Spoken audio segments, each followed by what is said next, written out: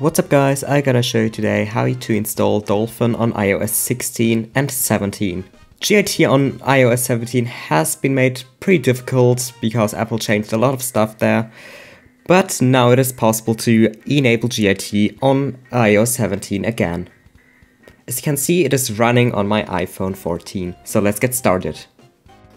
Before I gotta start showing how to install DolphiniOS on your iPhone or iPad, I gotta say the minimum requirements for Dolphin to run. The minimum requirements are an iPad Pro 1st Gen, iPad 5, iPad Mini 5 or an iPad Air 3rd generation, which have an A9 or better. So yeah, iPad Pro 1st Gen, I have that device. It runs at like 25 to 30 FPS with a 30 FPS code enabled. An iPad 5 is a little bit weaker than the iPad Pro 1st Gen, so I don't think it will run good, so I don't recommend running it on an iPad 5. Personal recommendation for having it run at least on 30 FPS, but almost no stutter frames, sometimes 60 is even possible with that, is an iPad Pro 2nd generation, so an iPad from 2017, iPad 6, which I also have and it runs almost perfectly, an iPad Mini 5 or an iPad Air 3. Perfect would be an iPad Pro 2018,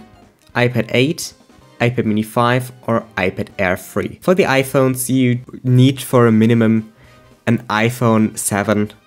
Recommended is an iPhone 8. For perfect, I'd say iPhone XS, at least. I have an iPhone 11 here and I can run it on like 720p without almost any stutter frames. Also, something you're gonna need is obviously a USB cable to connect your iPhone to your PC and an account with administrator rights. You need admin rights for installation and GIT enabling on iOS 17. So let's get started. First, you gotta install AltStore. Just go into the AltStore page, I'm gonna link it in the description. Click on Get AltStore and download it for Windows. You can get it if you are in European village. It costs $150 a year, so not really worth it in my eyes, unless you don't want to revoke. Yes, you have to reinstall or refresh it every up to 7 days in order to not let it expire. If you wait more than 7 days, Dolphin and AltStore will not work anymore on your iPhone and you have to reinstall. Your data will not be lost though. Just download it here and run the setup.exe that is in it. Or setup.msi, I don't know. I have it already installed. So let's get started. Just if it isn't in your progress bar, then you just gotta type in alt server, which is here, and it will appear here. Just click install AltStore and to the iPhone, which should be unlocked at the best. And now you gotta type in your Apple ID and your password. I'm gonna hide it for obvious reasons.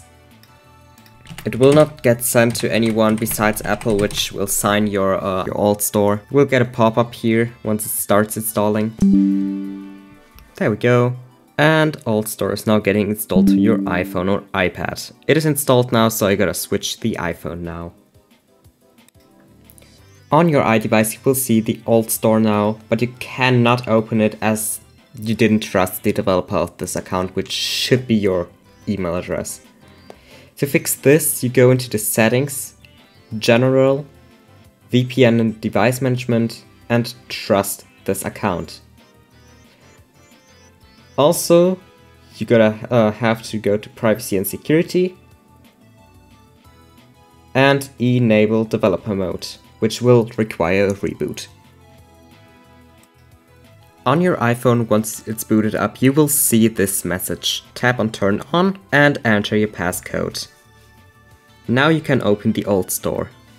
Allow anything that it wants, so it will be able to refresh. If you have to refresh it, just click on Refresh All. It will show when it expires, which is obviously 7 days, because we just installed it. So, the first thing you gotta do is sign in with your Apple ID. So I logged in now. Now you gotta go into the Safari and download the beta version of DolphiniOS. I prefer downloading the IPA file. Going into the AltStore, just go on the plus and install the non-jailbroken.ipa. I have it multiple times now as I installed it multiple times to the iPhone. It will take a little while. It should usually not take more than like 30 seconds or a minute. You can also use side store if you want to.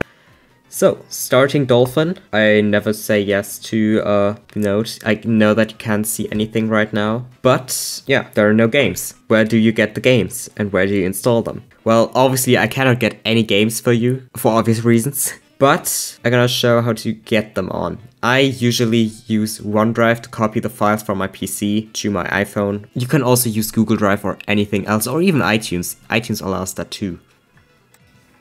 Instead of downloading Unmarked Wii game, I'm just gonna show you how to install InsaneCard Wii onto your Dolphin. Just go into wiki.tokdom.com, link in the description, and type in InsaneCard Wii. Download the Revolution version and the ISO patcher for this one. I have that already downloaded because it takes way too long. Open it with any zip extractor and copy this into any folder. Now you gotta get normal InsaneCard Wii installation. You just need the IKWii folder, nothing else is required for that. Shouldn't take too long. And you also gotta need a Unmarked Wii game, you gotta copy it into the tools folder.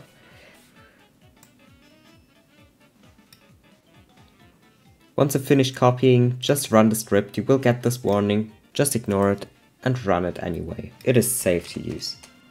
Here are some more instructions. It instantly detected the WBFS file which it extracts. It will take a little bit longer maybe for you due to the speeds of your drive. This is on a hard drive, so it takes a little longer. On an M.2 it will just run through it. It will be done in like 2 or 3 minutes on an M.2. Here it will ask for the theme. This is just for the aesthetics, and if you just like the original, keep it on default, but there are some other themes that you might like or not. If you want to change it, you have to repatch the game. You don't need to patch the game for every game mode. One file is enough for any game mode, except for vanilla game mode. This has not been done yet. I'm gonna use the Super Mario Odyssey theme because I like it. Actually no, double dash. Then it will just copy the file, which should take a little bit. Shouldn't take too long, as you can see it takes like a minute. And at the end you're getting prompted to add those codes to your action replay codes, which you don't have to do. I will link the needed files for that in the descriptions. I will do that before you're gonna waste your time doing that. I will show you now where you have to copy the files to.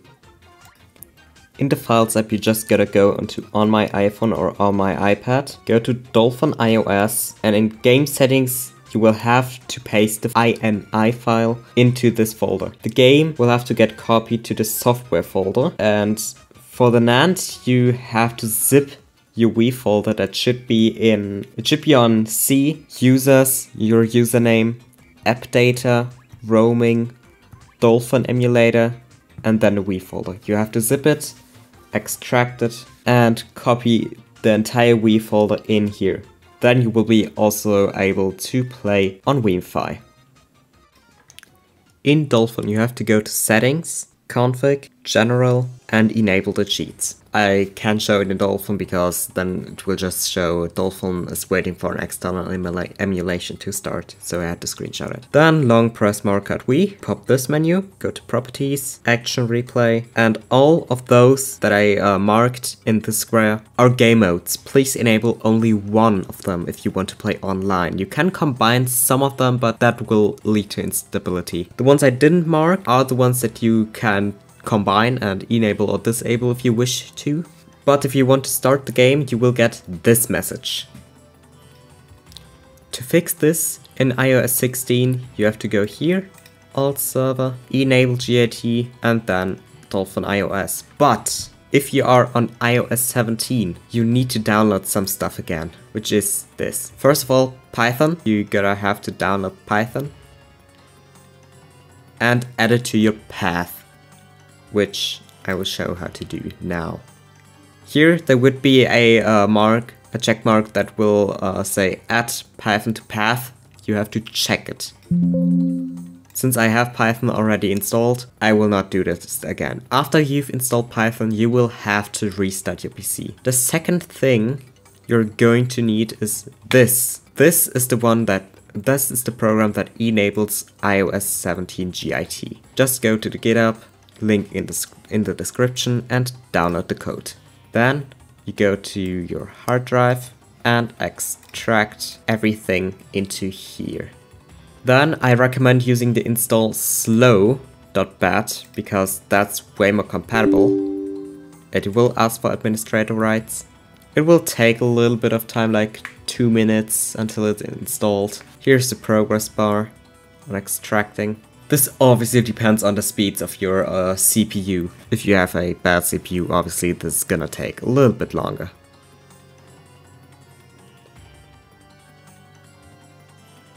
This is normal, and it will ask you to reboot your PC. Do this. I will not do this because I have everything installed already, so I'm just gonna opt out of it. The next thing you gotta do is retrieve the build ID.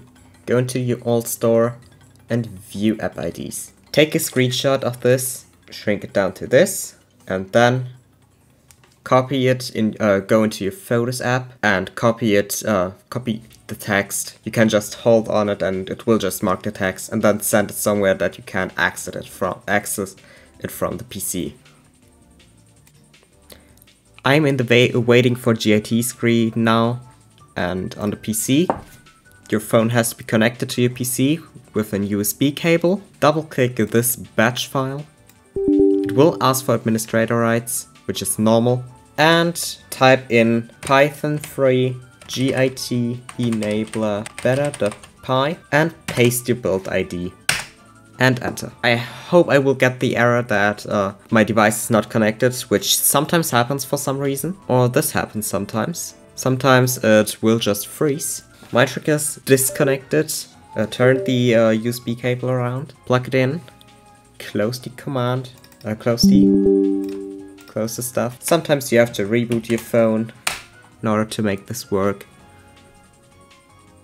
Yep, now we get this. Disconnect it again, put it in again. It may ask you if you want to trust this computer. Wait for this message on the bottom right and paste the command in again. There we go. And I just noticed the screen share interrupted. Starting app and done. You can disconnect your iPhone now and play Insane Kart Wii or any other game on your iPhone. It works. You will have to re-enable this, so you have to do this command every time Dolphin completely closes. If you do this, just close out, that's fine. But if you do this, then it will say waiting for GIT again. So yeah, if it doesn't work for you, let me know in the comments. I will be glad if I can help you out there. If it helped for you, I would be happy if you could like and subscribe. And see you guys in the next tutorial.